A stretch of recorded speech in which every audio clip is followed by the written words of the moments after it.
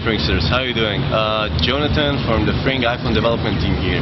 I'm here today with a new feature. It's called DVQ, Dynamic Video Quality. And what it means is we adjust the video quality according to the network you're in. Let's say you're in a network. This is my friend Asaf over here, and we can see this is the incoming bitrate and this is the outgoing bitrate, which means the video quality that we're sending. And right now incoming video isn't that good, but it's quite good.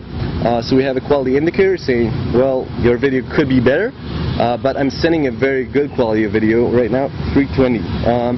So I guess let's get started. You can see that I'm losing my 3G reception here in the elevator, and I've got a yellow DVQ quality indicator here up top. DVQ adjusts my pixelation and cuts down the frame rate to give me the best video and audio possible right now, with no choppiness at all.